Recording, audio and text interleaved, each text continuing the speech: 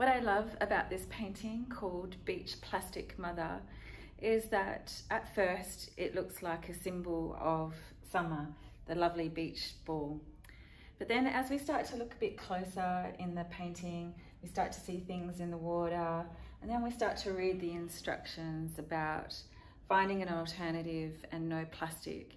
And this is because the artist is saying that, you know, for everyday summer things that we do, like be at the beach, play with pool toys, this is about trying to find an alternative so that our poor Mother Earth doesn't end up drowning in plastic.